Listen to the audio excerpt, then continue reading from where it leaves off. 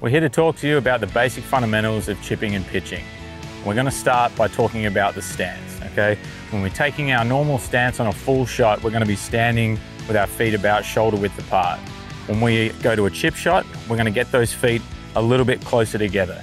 And the reason for this is when we're hitting a full shot, we want that wider base, and that restricts our ability to overturn our lower half.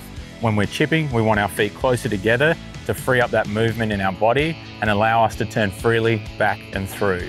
When we're talking about weight distribution, when we're chipping, we want to make sure that that weight gets a little bit forward into our left side for the right-hander, right side for the left-hander, about 60-40. The reason for this is the low point gets further back, and because that low point gets further back, if our weight's too centered, we'll bottom out. So we've got to get that weight forward.